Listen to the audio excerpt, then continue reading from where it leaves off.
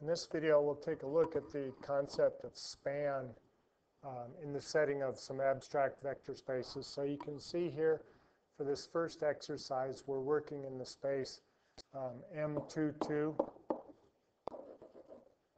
which is the set of 2 by 2 matrices with real entries. So when we ask whether the first matrix is in the span of the set of those other three, we're asking whether there's a linear combination of those three that equals our matrix of interest, -1, 7, 8, -1. So the question is there a C1 times 1, 0, 2, 1 plus C2 times 2, -3, 0, 2 plus C3 times 0, 1, 2, 0, such that that sum, that linear combination, equals -1, 7, 8, -1.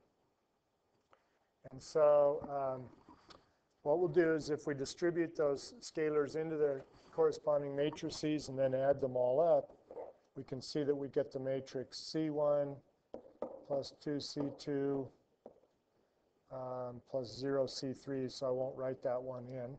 And then 0C1 minus 3C2, that's a 3 right there,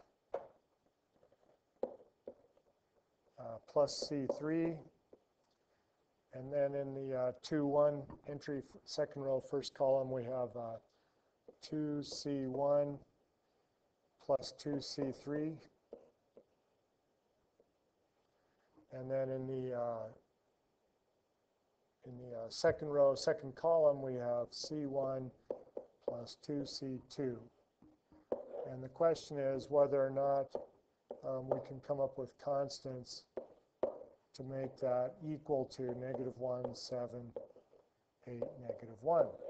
So those two matrices would be equal if and only if their corresponding entries are equal. So we end up with a system of equations, C1 plus 2C2 equals -1, -3C1 plus C3 equals 7, 2C1 plus 2C3 equals 8, and C1 plus 2C2 equals -1. So then what we want to do is set up the augmented matrix for this and row reduce it. So I'm going to do that all in one step. So the row reduced version of the augmented matrix ends up looking like this. We have 1, 0, 0, 3, 0, 1, 0, -2, and 0, 0, 1, 1, and 0, 0, 0, 0. So we can see here these are the columns of the matrix. Here's the line for augmenting. So the first column represents the scalar C1, second column C2, third column C3. So we can see what we have is that C3 equals 1, C2 equals -2, and C1 equals 3. So we can see then that if we do the linear combination, so we have C1 again is 3, so 3 times 1, 0, 2, 1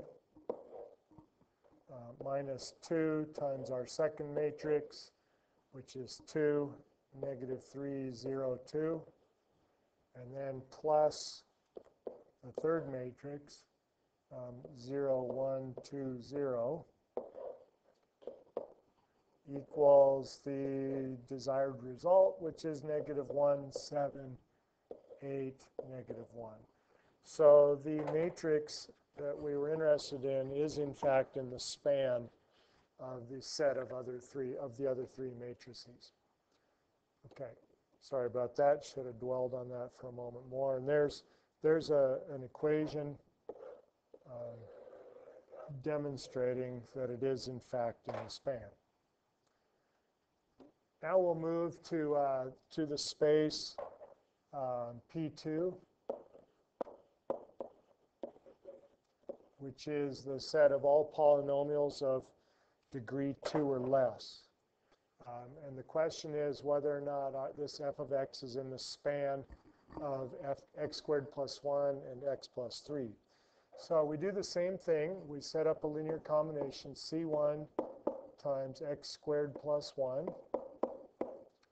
plus c2 times x plus 3. And we set that equal to x squared plus 2x plus 1. And if we distribute our constants, our scalars, we have c1x squared plus c1 plus c2x plus c2, or 3c2. And we want that equal to x squared plus 2x plus 1. We need to group the corresponding terms on the left side. So we have c1x squared, that's the only x squared term. And the only x term is plus c2x. But then we have the constant term c1 plus 3c2. And we want that equal to, and I guess I should put a question mark here. We want that equal to x squared plus 2x plus 1. Now that would only be the case if c1 equaled 1. That's our first equation. And c2, let's see, we have three constants there, so let me leave room for all of them. So c1 equals 1, c2 equals 2, and then c1 plus 3 c2.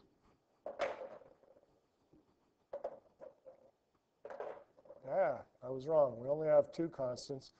Let me rewrite that. So we've got c1 equals 1, c2 equals 2, and then c1 plus 3c2 equals 1. And again, if we put that into augmented matrix form and then row reduce it, what we have is 1, 0, 0, 0, 1, 0, and 0, 0, 1. And remembering that this represents a system of equations in the unknowns c1 and c2, we can see from the last row that we have no solution. So that means that for our conclusion, that means that x squared, or f of x, is not in the span of the given set of vectors or polynomials, which is x squared plus 1 and x plus 3.